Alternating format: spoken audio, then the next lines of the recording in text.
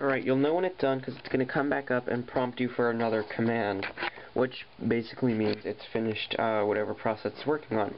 At this point, you can exit out of mobile terminal by either holding it and pushing the exit button or pushing the home button. It really doesn't matter.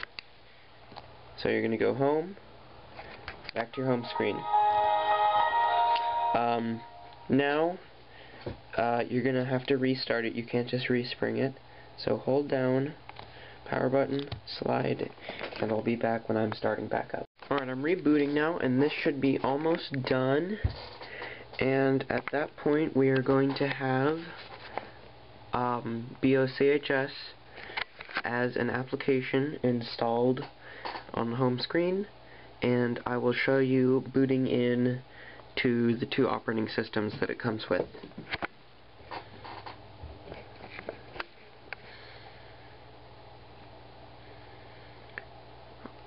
Okay, now that we're all the way back, okay, here we are on the home screen. Let's go all the way over, and you see this app here. It's like a little picture of a package, and it says BOCHS under it. Sorry, I really don't know how to pronounce that. Just open it up. Okay, and it says choose OS. You're either going to choose Windows 3.11 or Windows 95. I'd recommend, if you're starting out and you really want to see some action, go with Windows 3.11 because Windows 95 takes about a half hour to boot up. Because it's big. So now we're going to go over here, and this is going to start booting into this PC mode, and it's going to boot into Windows 3.11. Even though it's much smaller than Windows 95, is extremely laggy. The mouse moves slowly, and it's not that great, but it's fun having an old Windows operating system running on your iPhone. So this comes up, Microsoft Windows version 3.1, and we'll just wait. This one does not take very long, probably about 30 seconds max.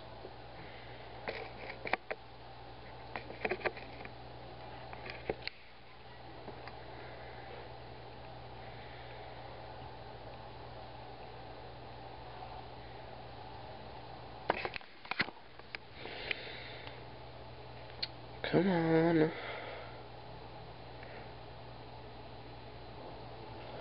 So in just a second, the logo is gonna start changing colors, and it's gonna boot up onto the desktop, if there is such a thing, on Windows 3.11.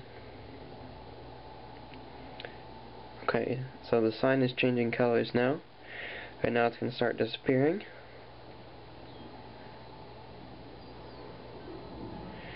And now it's going to boot into the desktop. You're going to see a little mouse emulation.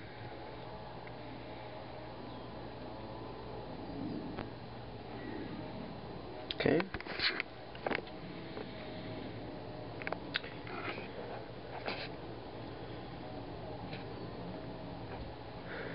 And running this isn't so great for battery life either. It's very, it sucks up battery life pretty fast. Okay, so basically that's it. I'm not going to really go into detail on this because I'm probably running out of time on this video. But I'd like to go back and kind of show you booting of Windows 95. I'm not going to let it boot all the way because it just takes so long. But just going to show you that I can boot it here.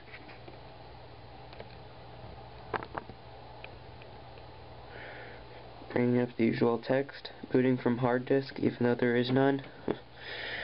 Starting Windows 95, and there it goes. And it'll just stay like that for about 20 minutes. It might come up with some text in the middle, but that's about what it does.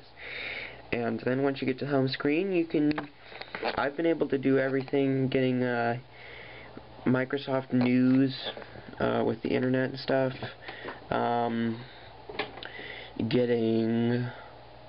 I haven't really gotten access to the internet yet.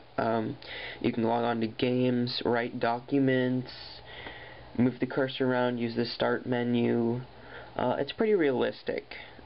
So that's about it for now, and if you have any questions on this, I'll be happy to help you. Email me at theappleguy582@gmail.com, or leave a comment to this video, and if this video was helpful to you, please give it a thumbs up, and be sure to look for some videos coming soon.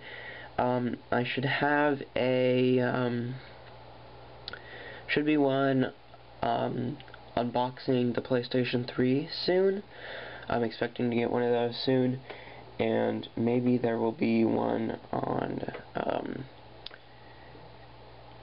using SSH, or doing this Windows 95 thing on a PC. But for now, that's all I have for you guys, and see you later. Subscribe.